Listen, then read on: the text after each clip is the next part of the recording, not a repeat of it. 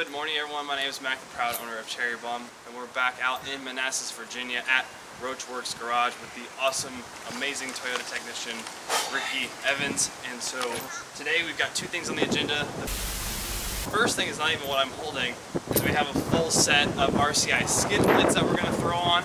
And then we also have, if we have time, we have the set of all-pro upper control arms that we're going to try and fit in today as well. So let's kick off this install.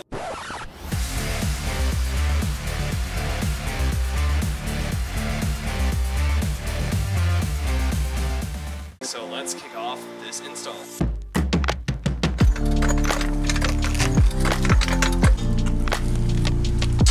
it at that speed, yeah, you're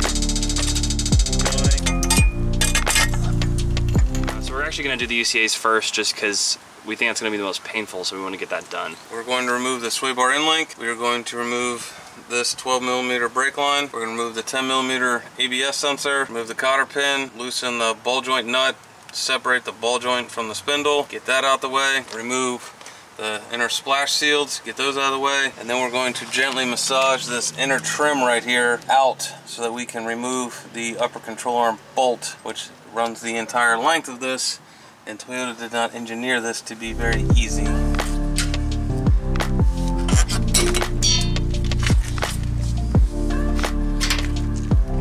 Just, you know. Boom. Alright, so the splash guards obviously are gone. The sway bar link has been disconnected, and now we're going for the Brake line. ABS bracket on the brake line. Brake line. Okay. This one is the ABS line. Yes.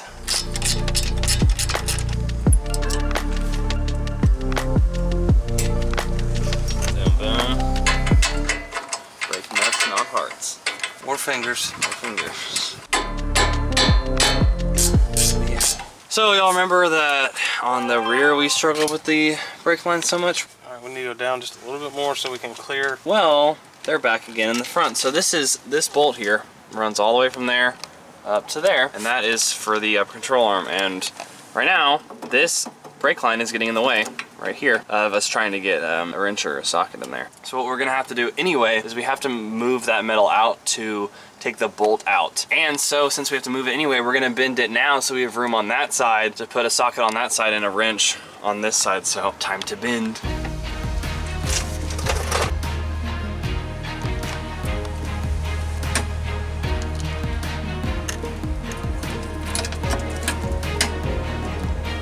Alright, so we're using vice grips to bend this out, right? You know, like that. But obviously when you got little stubby guys, you can only bend so much with just how big it is. So we're going to switch to needle nose so we can bend it more.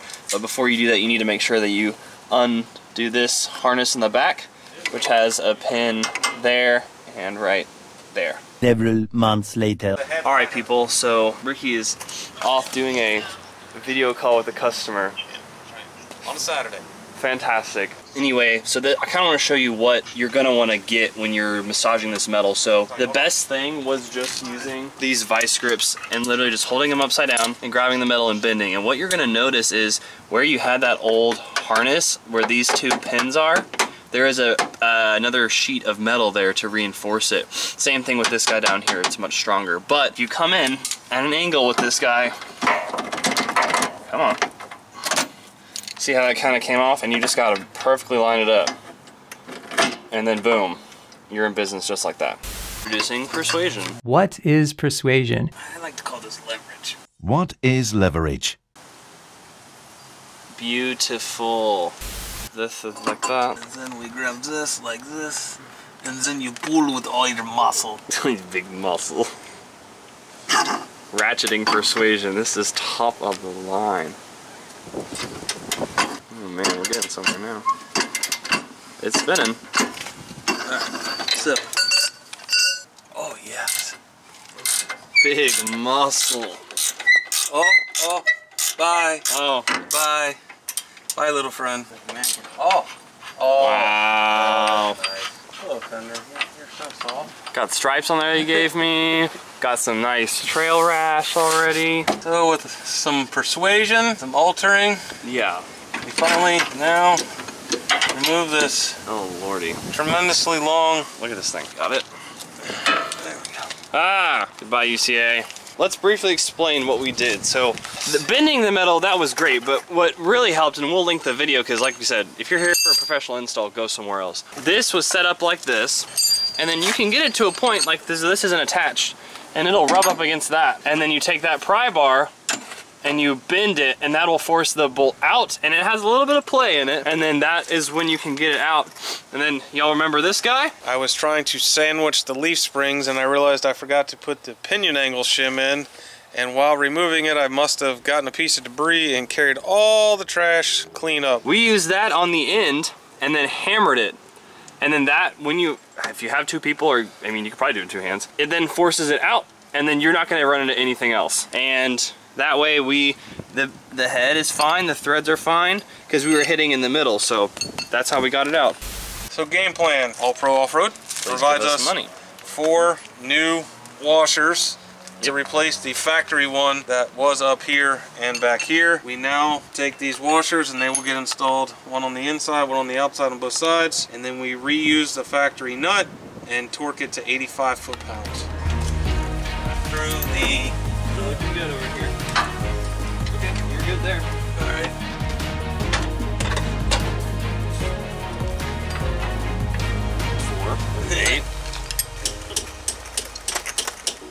So the bolt now is through. What we had was the washer was lined up with the bushing, but the control arm, we had attached it to here just to make it easier, and then we disconnected it, right? And then that allowed us to pivot it up the way that it needed to. And then that lined everything up, and then boom. So now that last washer is just gonna be on with the factory nut. All right guys, so there was a little bit of gunk on the bolts for the All Pro. Full disclaimer, these are not brand new. These were sponsored by Imperial TRD Pro, but they are obviously still used. We used some Blaster Multi-Max just to clean up the threads a little bit, and Mr. Ricky here is saying that they are much better already, so yeah, just a little bit of cleaning to make it easier. Alright, we have tightened this nut for the upper control arm uniball snug. We'll torque it when all the weight's on the vehicle. Now we're going to reinstall the bolt for the brake line bracket into the factory location.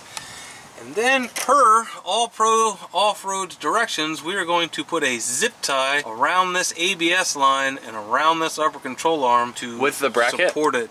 We are going to remove the bracket, which simply unclips from right here and right there. Zip zip, am I right, kids? Right. All right. Clippy clippy. Oh no.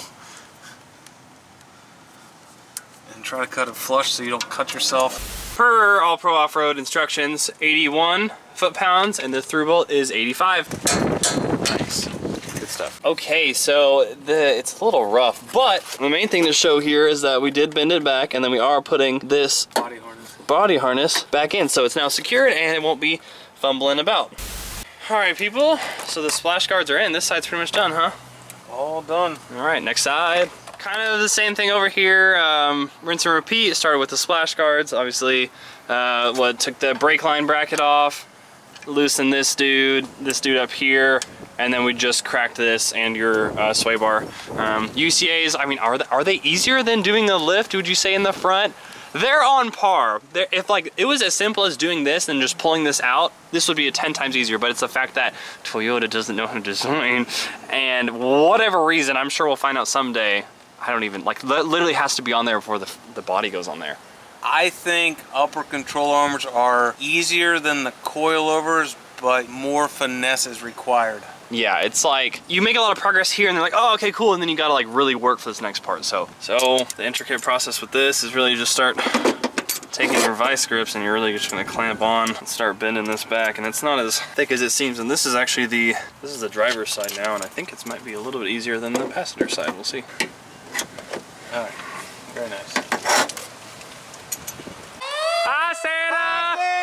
Hi, Santa! Oh, stupid kids over there. Obviously, we're doing the driver's side now and trying to get the bolt out. When you get it, you know, you'll hit the thing, but the bending on this side was really, really easy compared to last side. And then you run into this guy, which honestly, we don't know what it is. So, quick tip, recommend bungee for your body harness, just to like bungee it to something. Actually, have it to the other side. And then the main thing is this big L thing is in the way. So what you're gonna do is you're gonna have to undo your batteries, like what? Hold down bar. Hold down bar. So you undo that, it'll come undone, and then that's still gonna be blocking. So this little L bracket, there's a 10 mil here that you have to undo. And then you'll take out the tray. So if you have a buddy or you can do it by yourself, just lift it up and this can slide out. It's bendy and it's got these two nubs that we'll have to reline up. That should be fun. And then that'll give you the room to be able to get this off. And then now you can see that's our bolt right there.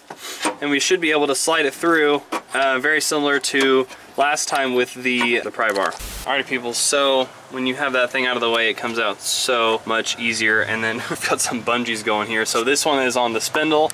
This one's on that body harness just to make our life easier. And see, this is just holding it up, so there's no tension and all that.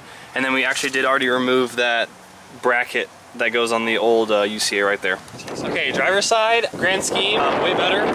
Once you get that bolt, once you get this separated, that thing goes in so easy. If you have a buddy, honestly, I don't know how you wouldn't do this without a friend. Like, good luck, but we got it super fast and it looks good. So, is it easier to not remove the battery or to remove the battery? Easier. The two little nubby nubs go on the outside, and they're like that, on the outside of this if you're gonna remove that. So that's back in, this is in, that's attached, and now we're torquing stuff down.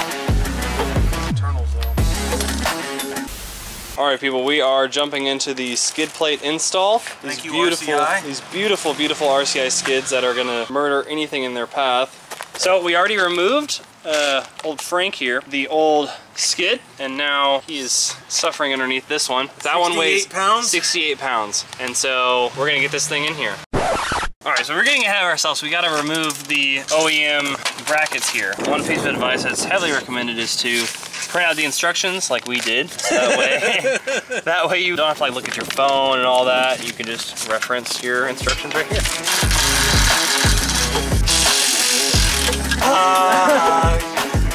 Loosen. Alrighty. Okay. All right. So if you have a 2016 or newer Tacoma, I just went deaf. These little protector bars go away.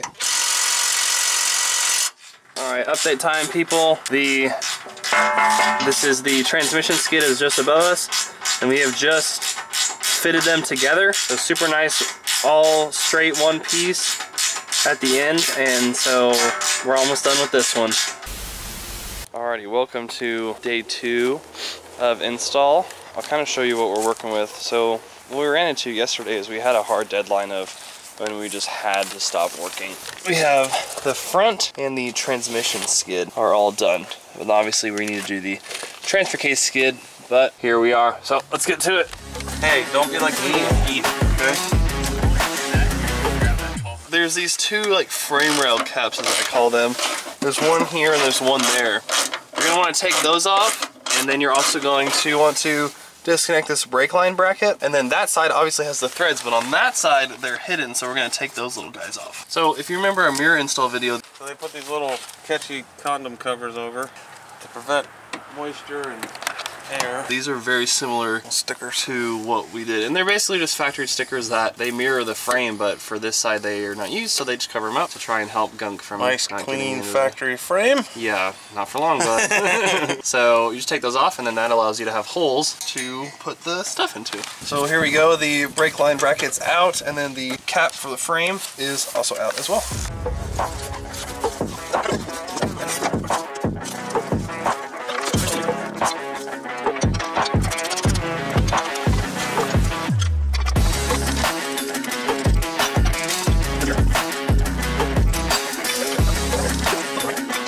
So if you're wanting to get this nice and flush, one trick that we just figured out was just getting a jack and just, you know, gets it nice and tight, and then that way this up here is as tight as possible. Looking good under here, ready for anything. So right now we're just doing some anti-seize on these bolts, and we're gonna go through all of them just to get them easier to, if they need to come out in the future, which someday they will. Alrighty, we're wrapped up here. The truck is prepared for war now. So full skids. Well, as far as the 3-piece kit is concerned, we're still gonna have to someday get the gas tank and the rear diff. Yes. Thankfully, RCI thinks of us lifted folk. The skid plate is completely compatible, so the way that it mounts, it comes down lower in the front instead of a gradual slope. It's more of a harsher slope, and so you can see drop diff kit. Very, very happy that we didn't have to do any more cutting and prying, but I'm gonna let this poor man have his own privacy, and I'm gonna get out of his life, so let's roll.